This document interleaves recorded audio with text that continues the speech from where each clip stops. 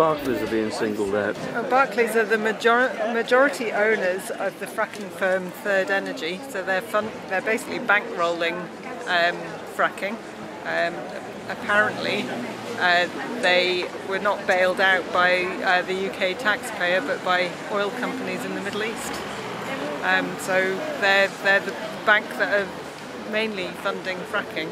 So if you're a customer of Barclays, it would be great if you could put pressure on them to not fund fracking.